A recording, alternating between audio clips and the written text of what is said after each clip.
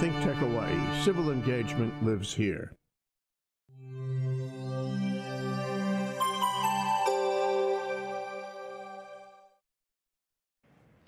And welcome to Likable Science here on ThinkTech Hawaii. I'm your host, Ethan Allen.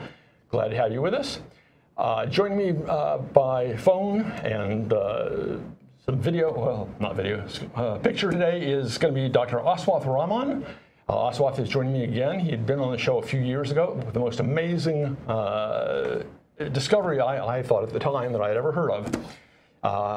Dr. Raman is a assistant professor at University of Pennsylvania, also the co-founder and chief science officer of a group called SkyCool Systems, and we'll see what SkyCool is all about. Welcome, Aaswath. Thanks. Happy to be here again. Excellent, excellent. So, Aaswath's background, or why don't you tell us a little bit about your background and how you got started in this whole business? Sure.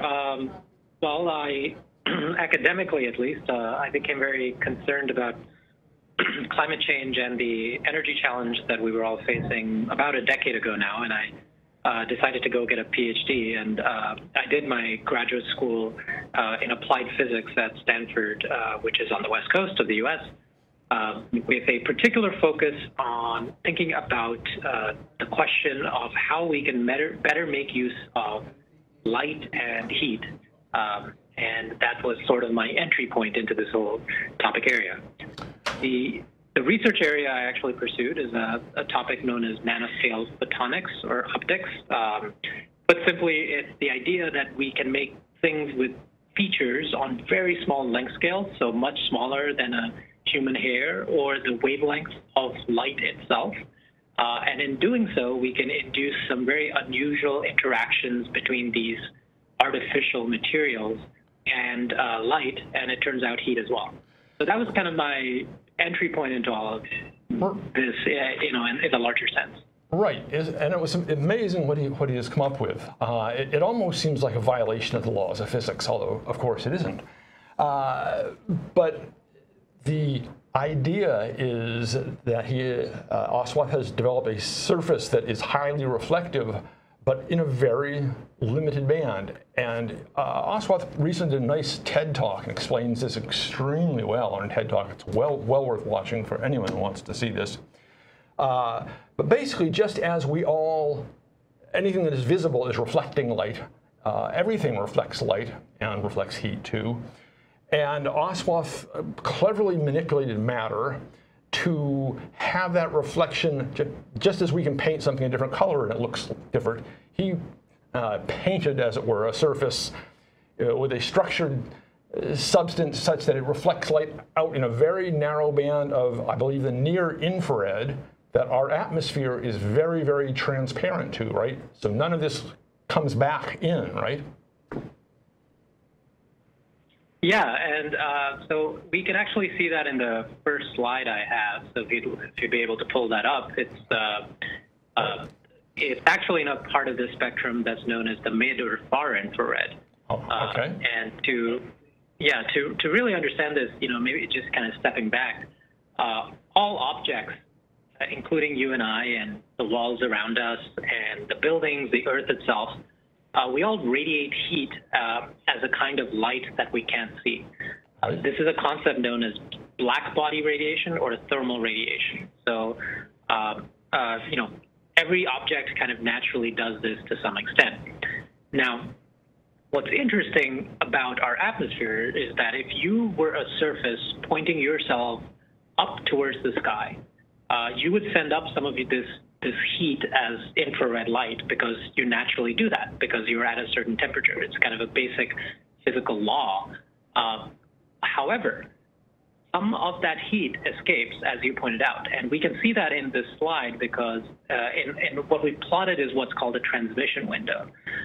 This transmission window effectively allows some of that heat to escape, and it's between 8 and 13 microns in wavelength. So this is a much longer wavelength than visible light, the light that we can see. Now, what makes all of this very exciting and interesting is that what's outside the atmosphere, so what this transmission window leads us to, is space. And if you go to the next slide, you'll see that the fundamentally enabling component of the technology I'll describe is the fact that what's outside our atmosphere is very cold. This is minus 270 degrees. At minus 270 degrees Celsius or minus 454 degrees Fahrenheit. So that's, a very, very cold temperature. It's the ultimate cold sink. It's the ultimate place to send heat. But what people don't realize is that we can actually access this in some way. And it's as simple as literally just stepping outside and pointing yourself up towards the sky. So, if you, as an individual, were to step outside right now, the top of your head is actually radiating some of its heat to space. And that's just, something that naturally happens all the time. Right, but the difference is, at the same time, during the day, of course, sunlight is pouring energy down onto the top of your head, right? And it counterbalances it. Right. Exactly. And this concept, because of that, people used to call this concept night sky cooling, meaning you would only observe it at night when the sun isn't there. So if this happens naturally, especially on clear nights. So if you were to go and measure the temperature of your roof at night for some reason, you would see that it's actually below the air temperature because of this effect. Now, during the day, as you rightly point out, during the day, the complication is that the sun usually completely overwhelms this cooling effect, so that, people had traditionally thought that it was not a useful idea during the day. And technologically, this is, of course, problematic because during the day is when we need something coldest the most. Right, and this is really it's not brand new science. You describe in that TED Talk that you do that some of the folks in the Middle East in ancient times would actually put out shallow pools of water on clear nights and actually be able to harvest ice from that. Yeah, it's kind of remarkable. It's before the advent of modern ice-making machines, people used to have these dedicated facilities or buildings just to make ice. In northern parts of our world, these ice houses usually would involve just getting natural ice that formed in the winter and storing it through the summer months. Now, in many parts of the Middle East, it rarely actually got below freezing. Right. But they were actually able to take advantage of this effect to make ice, usually during the winter still, at night. And the way they did it, as you described, is you'd have these shallow pools of water, and you would basically pour the water out as the sun set. And at night, you would actually, that water would freeze. In the early morning hours, the people who would run these facilities would collect the ice, chop it up into pieces, and then store it in kind of underground in these facilities that would stay relatively cool all the way into the summer months. So you could, have ice cream in the summer in ancient Persia. So people were pretty ingenious. And, I have to emphasize, it's very unlikely the folks that were building these necessarily understood the science behind it, but they understood the effect. They saw it happen. Right. Someone observed it naturally happening and said, hey, why don't we, I see frost form on the ground. Why don't we use this to make a lot more ice in a more systematic way? Yeah, and I love the story also that you told, building your first nanostructured surface and putting it out on the roof of a building in Stanford. You talk about that in that TED Talk, and realizing when you touched it after it had been out there for a while that it was cooler than the surrounding air. Exactly. So when I started working on this, it was around 2012 or 2013, and the whole idea was that, well, I'd actually kind of started from a basic question, which was why wasn't this actually being used as a technology? Like, what was the fundamental kind of scientific roadblock here? And one thing I realized was an issue immediately was that it didn't work during the day. And so that kind of led to the advent of this whole project. And we eventually came up with a design of an artificial material or structure that we could use conventional technologies that already exist to actually deposit and fabricate. And the funny thing about this kind of lab experiment is that you can't actually do it in a lab. You actually have to go outside and face the sky to see if it's actually doing what it's supposed to do. So these kinds of experiments are pretty funny because you basically go on a rooftop somewhere and you put your material out there to face the sky, and then you see what its temperature is. So that very first time, it was the first time I was actually running the experiment, so I wasn't sure it was actually going to work. I figured there'd be some problem or thing I hadn't thought about. But amazingly enough, I just left it for half an hour. I came back up on the roof, and as a scientist, you're probably not supposed to do this, but I decided to just touch it.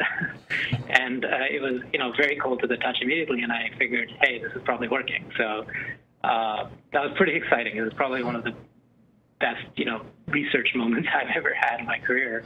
Yeah, I mean, because that just does seem to break in a common sense.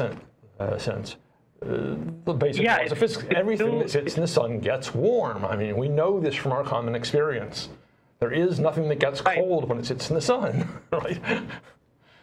Yeah, so it was really counterintuitive, and I would do this demo for people where I would essentially shade it, and you would think, hey, it'll get cooler, but it would actually start warming up.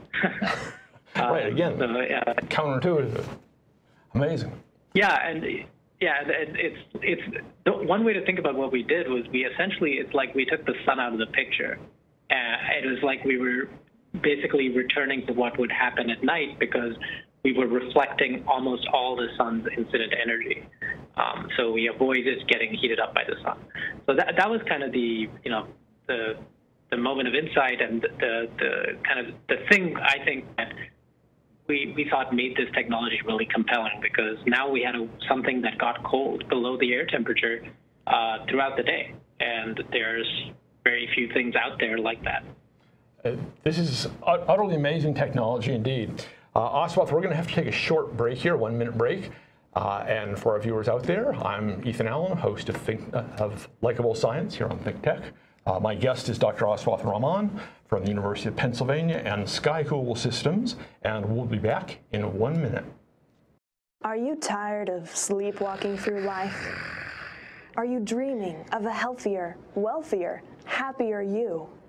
You're not alone, and that's why thousands of people tune in each week to watch R.B. Kelly on Out of the Comfort Zone, Tuesdays at 1 p.m. Make a change, get the help you need, and stop sucking at life. Hey, R.B., we're about to go live. Oh. Hello, it's 1 p.m. on a Tuesday afternoon, and I'm your host, R.B. Kelly. Welcome to Out of the Comfort Zone. Aloha. My name is Reg Baker, and I'm the host of Business in Hawaii. We broadcast every Thursday from 2 to 2:30, and we highlight successful businesses in Hawaii. Hawaii has some challenges. Most places do.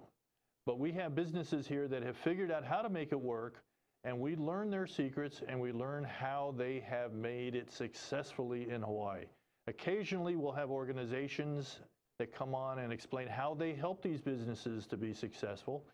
And we find that there's an awful lot of resources out there available to anybody in business to help them do better. So please tune in every Thursday from 2 to 2:30 here at the ThinkTech Studios and get educated. Aloha. And you're back here on ThinkTech Hawaii, another episode of Likable Science with your host, me, Ethan Allen. And my guest joining us from the University of Pennsylvania today is Dr. Aaswath Raman, who has developed this utterly astounding coating or material that reflects so much of the incoming radiation from the sun that it actually gets cooler than the surrounding air when it sits in the sun. And we want to now look a little more deeply into sort of how it does this, why it does this, but even more importantly, where does this lead us, Aaswath? Where are we going to go with this? Yeah, that's a great question, and it's actually something we thought a lot about many years ago as well. especially once we got it to work. I think there are a few kind of interesting observations. Just thinking about it from the technological perspective, what is this technology's strength? Well, it works 24 hours a day. It can get passively cooler than the air temperature, and it doesn't require any water, so it's non-evaporative. And to the extent that people care about this, it's also silent, so it's not a noisy machine. It just sits there and it gets cold. When we saw the advantages of the technology, we started thinking about how we might actually use it to tackle the specific problem of air conditioning and refrigeration. And that became the focus of a lot of our efforts. Right, because you point out that air conditioning and refrigeration systems involve a huge amount of energy expenditure from our country and from the world around us. Something like 18% of the energy that we currently use goes into cooling things. Yeah, it's around that, and I guess specifically it's electricity. I think maybe not energy in total, but globally, yeah, it's about that. And I think what's kind of scary about it is that our energy use for cooling is expected to grow about sixfold by the year 2050, which is only about 32 years away. So it's not that far away. And most of this growth right now is not coming from Western industrialized countries, but it's really coming from Asia and in many African countries as well. I think a lot of equatorial countries and countries in East Asia get very warm in the summer. Folks want to have the benefits of air conditioning and certainly refrigeration for their food system. So it's completely understandable that this is like one of the first technologies that someone arriving in the middle class wants to purchase. Now, the problem from a kind of system level, however, is that right now these systems contribute to about 10% of global greenhouse gas emissions. Right. And if this trend goes, that's a big increase in greenhouse gases. And some people have pointed out that if our planet gets warmer, which is widely expected to get, and has been getting, the warmer it gets, the more we're going to run those air conditioners, and the more they're going to put greenhouse gases into the atmosphere. So there's this nasty feedback loop that we might initiate, and perhaps we've already initiated it. Right. You can just sort of see it gets hotter, you need more air conditioning, you're running more air conditioning, you're using more fuel, you're dumping more greenhouse gases out, and you're on a vicious cycle right away. And so this technology that you have developed has the capacity to cut into that on sort of several different ways, right? Yeah, I think there's a lot of different potential ways we can tackle the problem. We realized that one of the most important things that we needed to do first was figure out how we could couple this to today's air conditioning and refrigeration systems.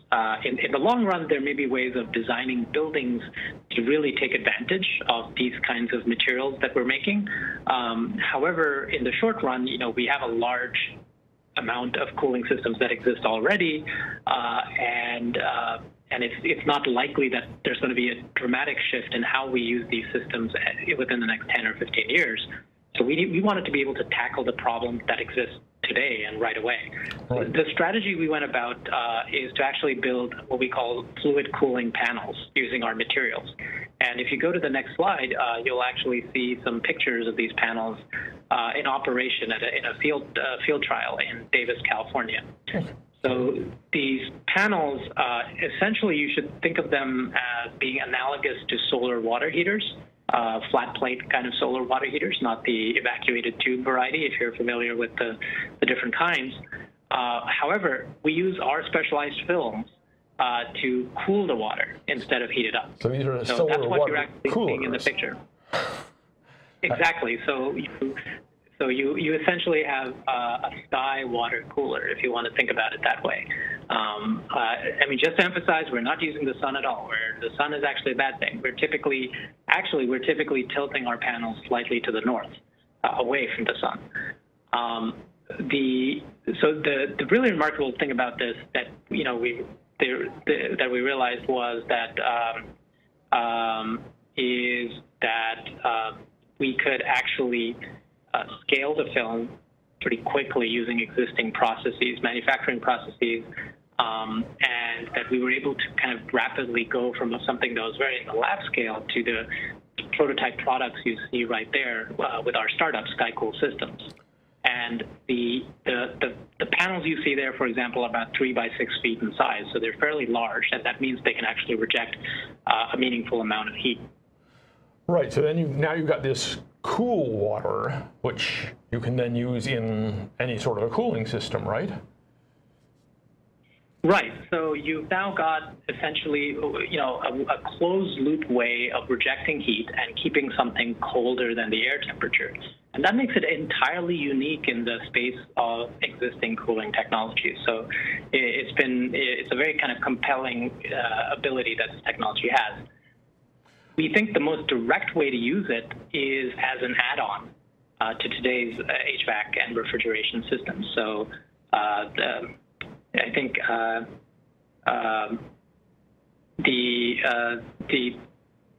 the main way to think about this is that there's a component that every cooling system has, which is called a condenser. Right. And the basic idea in a cooling system is that you're actually taking away heat from somewhere else. Heat flows from hot to cold. Right. So in a cooling system, there's an inside part, which is called an evaporator, which draws the heat in. The heat is then, and there's a refrigerant, which is then compressed and then taken up to a higher pressure, which then allows us to reject that heat outside. Now, typically, this condenser, to be able to reject its heat to its ambient environment, needs to sit at 10, 20, even 30 degrees Fahrenheit above the air temperature to be able to efficiently get that heat out. Our panels connect in on that side to keep that condenser at a lower temperature. And what that means is then that the compressor has to do less work. It uses less electricity to deliver the same amount of cooling for the person who's sitting inside. Ah, okay, I see. So you've got sort of an assistive device then for existing air conditioning systems, right? Yeah, and I think it's perhaps one way to think about it is this is probably the way to immediately get this idea into its most widely applicable use case and to really tackle the largest variety of systems that exist today. So this applies for everything from, your split air conditioning unit at home, window air conditioning units potentially as well, though they're a little, they're compact, so it's a little difficult to modify them sometimes. All the way up to the commercial and industrial scale. So the cooling systems that are used in data centers, in supermarkets and cold storage warehouses, these industrial scale systems, they all work under essentially the same principle. So any of these systems can have an efficiency boost with our panels interfacing with them as an add-on. So, no, you don't have to completely change your system. We can just serve as this efficiency boost. And what's remarkable is that efficiency boost can be 10, even 20%.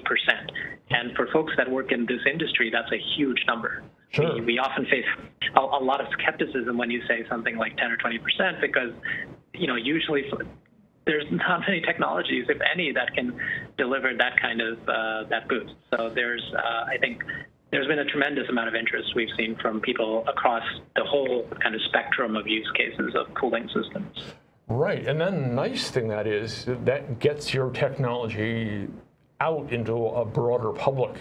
More people will become aware of it, right, and will understand that there is this sort of odd exception to the universal rule that everything that sits in the sun warms up, right? It's everything that sits in the sun except for the SkyCool Systems warms up. And then you can really begin to play with that system in other ways, right, potentially.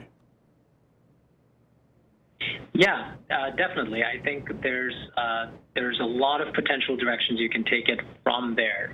There have been third-party studies that have been done by national labs in the United States, which have showed that if you use panels like ours in conjunction with higher efficiency internal cooling systems inside a building, you can actually boost the efficiency, or better phrased, you can reduce the electricity use for air conditioning in particular in a commercial office building by 2/3. So that's a huge number on an annual basis.